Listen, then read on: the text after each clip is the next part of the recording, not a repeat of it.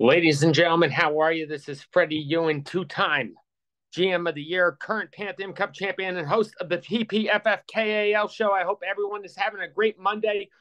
I apologize. I was really sick all weekend, like really sick. I think I slept for like 40 of like the 48 hours. So was a little disheveled and out of it and barely was even to get all my lineup set in practically.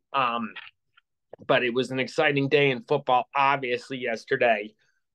First thing I want to talk about really quickly, which I didn't get to see, but I got to saw the highlights, was last year, last January, it was a big Monday night game at the end of the season to decide a lot of fantasy football championships. Certainly, the TPFFKAL championship was going to be decided between the Cincinnati Bengals and the Buffalo Bills, and it was at that game that I think everyone realized that life was more important than football or fantasy football for that matter. When Damar Hamlin suffered cardiac arrest and passed out on the field, and I think everybody was just shaken. I know shaken to their core on what they had just saw. And it was amazing yesterday that Damar Hamlin returned to the field. I mean, for this guy to get back onto the football field after that was just it was really cool to see. And my hat's off to him, his recovery, great game by the Buffalo Bills. And just really cool to see that. And just kind of remember kind of things that, hey, there's a lot more to life than football, and fantasy football and stuff like that really matters. And it was just, what a great story. Getting to the TPFFKAL, pretty exciting week. Let's get to the first game. Another number one versus number two for 3 straight weeks. And once again, from Justin to Kels, wins again. They go up to 4-0. Is anyone going to be able to beat this team?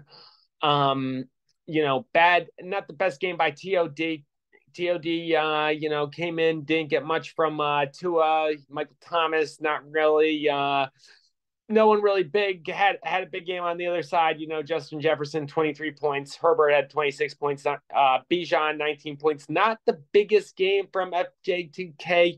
I think 4 teams would have beat him in the league, but just goes to show you, they could run the table. They could go undefeated. They bump up to 4-0. TOD goes down to 3-1. And yeah, it's going to be interesting. Starting to get exciting here.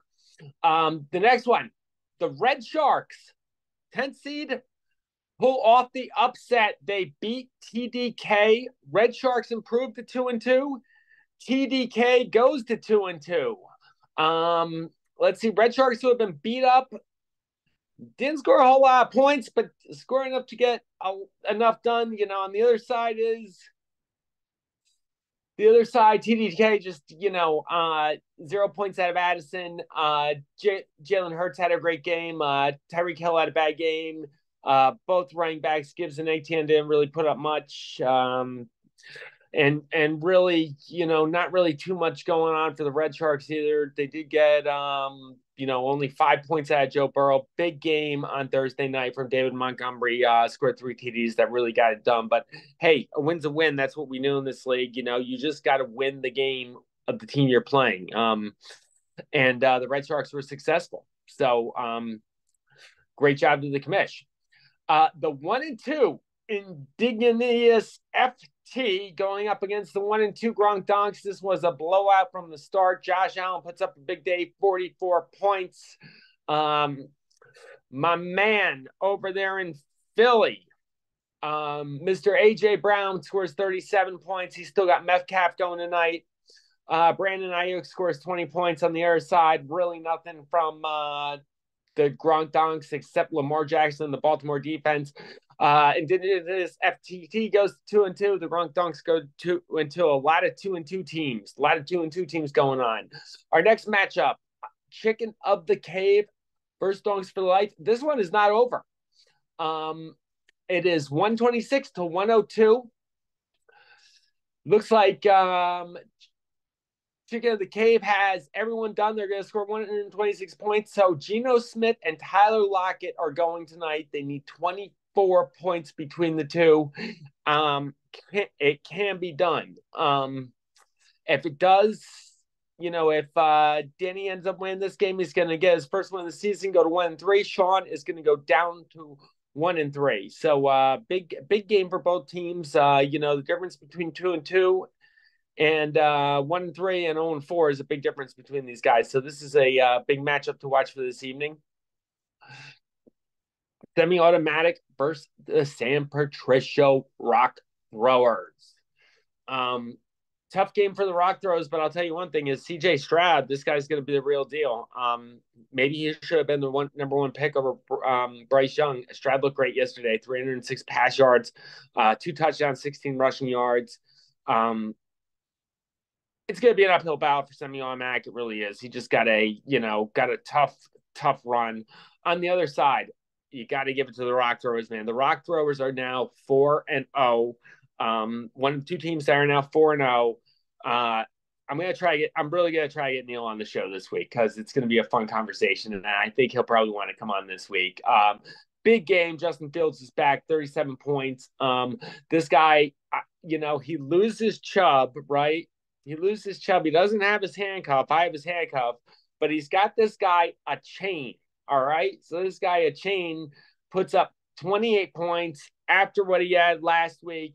That's a great offense. I think a chain is going to be that's one of the great things about fantasy football is, it's like you can draft these guys, pay for these guys, and you see some guy named D Chain scoring all these points. So the Rockthrowers are playing well. He is my vote for the GM of the year right now. He's going to get Cooper Kupp back next week. Cooper Kupp's going to be available for game 5, so that's going to be interesting. Jonathan Taylor is hopefully going to be able to help out semi-automatic as well, get him going a little bit.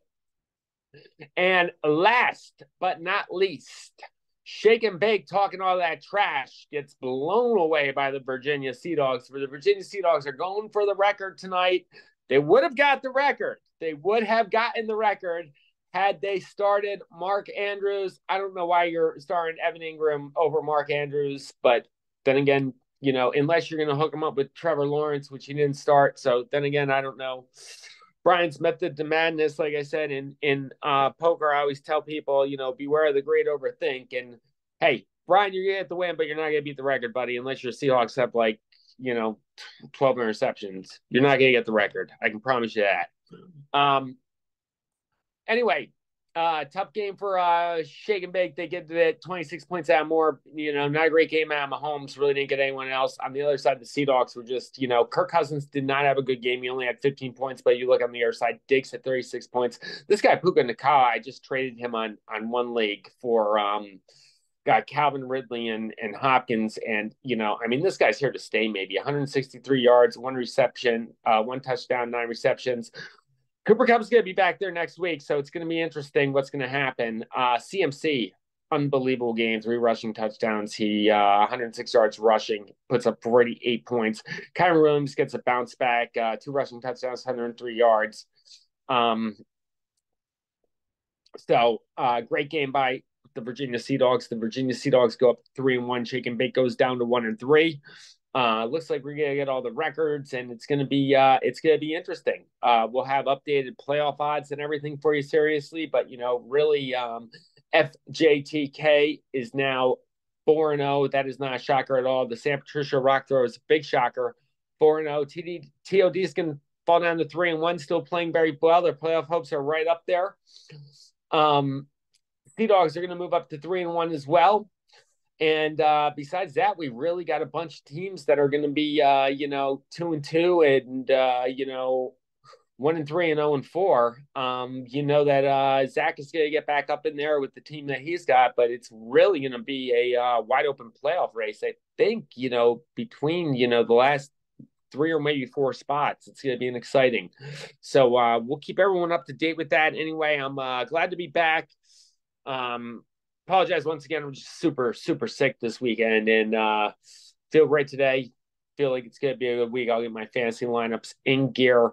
I'm gonna try to get some people on this week too. I'm gonna try to get this show moving again. We're gonna try to get the GM of the Rockthrowers. He's the hot ticket right now. So hopefully, I heard Taylor Swift is going after. Taylor Swift is down there in Austin trying to find out who the GM of the Rockthrowers is. So hopefully, we'll figure it out. But everyone, please enjoy tonight's game. The New York Giants take on the Seattle Seahawks. Brian is going for the record, and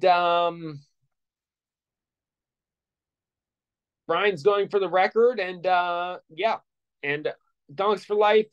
Danny's going for the win. So everyone have a great night. Enjoy the game, and I'll see you back tomorrow night. Bye bye.